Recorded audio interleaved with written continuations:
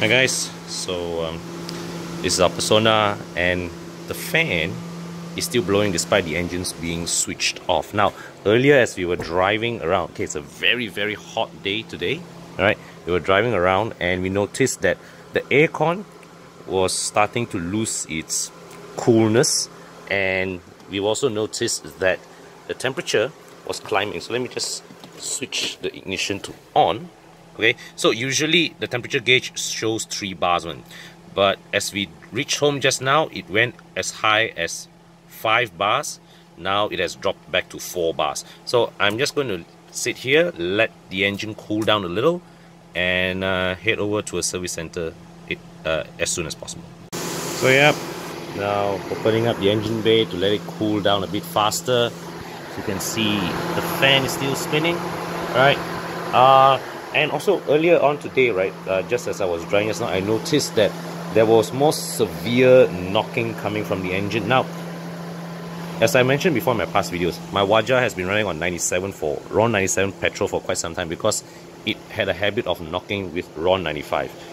The Persona here has been fueled with RON 95 for the past 2 years, but recently I have noticed that it started to develop knocking characteristics as well. So I've switched this car to 97 also. Okay, the fan just switched off, so maybe the engine has cooled back to a lower temperature, but yeah, I think I'm gonna give it a while, then I'm gonna head up to the service center. Alright, so the temperature has cooled down a bit, but I've decided not to risk it, and I've called the insurance company to send a tow truck.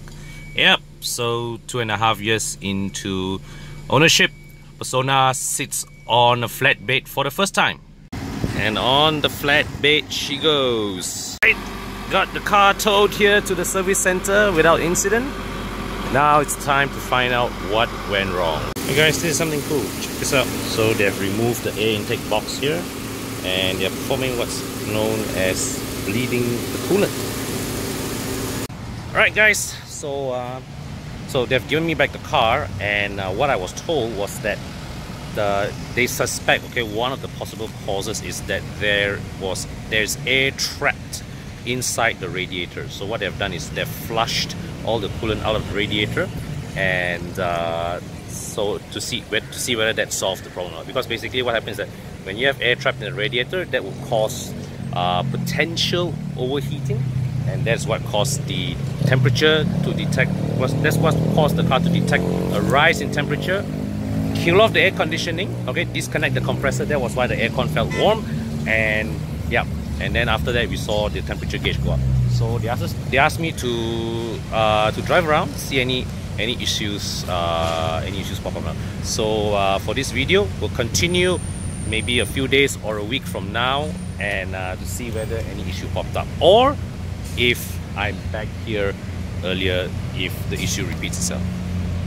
Alright guys, so it's been a week since we got the Persona back from the service center, and thus far we have covered over more than 100 kilometers, 100 odd kilometers with this car on our daily use, and no issues, no problems. So I would like to think that the problem is whatever that happened was solved. Alright, so to recap, what happened was that we were driving on a hot sunny day, and first thing we realized that the air conditioning was no longer blowing out cool air, even with cooling set to maximum. Okay, so we switched the air conditioning off, and we drove on a bit, and after that we realized that going uphill, the engine was starting to knock. Okay, so these were 2 telltale signs. Later on, we switched the air conditioning back on, then it was blowing cold air again. So okay, we drove on a bit because I was carrying my wife and daughter with me, right? So I wanted to make my way home. So we got home. By the time we got home, the temperature gauge, which usually the digital temperature gauge, which usually showed 3 bars, had went to 4 bars and 5 bars.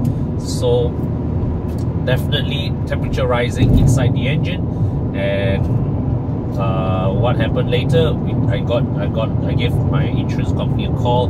They sent a flatbed over to bring my car to the service center. Alright, so once there, interestingly enough, their equipment all right, their diagnostic equipment was undergoing updates, all right, software updates. So they could not plug their diagnostic tools into my car, and thus they had to go through the old-fashioned way of diagnosing the problem. And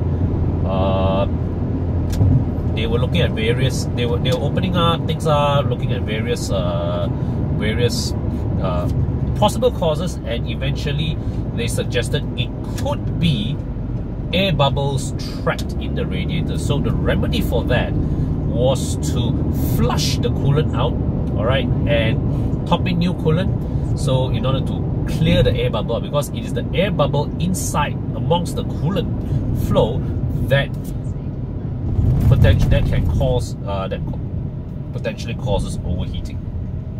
All right, so they did that, and thus far the car has been driving fine without any issues. Okay, so so that was solved without any fuss. We were in and out of the service center maybe about 1 hour, 2 hours plus, so I was pretty happy. But they did tell me that Proton has released a software update for the Persona's engine and transmission control system. So that is something that they would have been able to upload into my car if their diagnostic equipment was with them, but it wasn't. So that's something that I have to wait for my next visit there.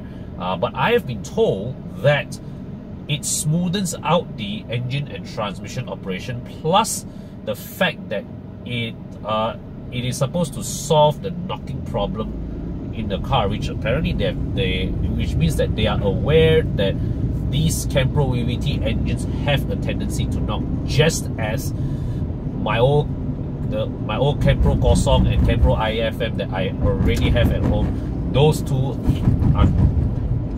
were knocking and have been running on raw 97 diet for quite some time already.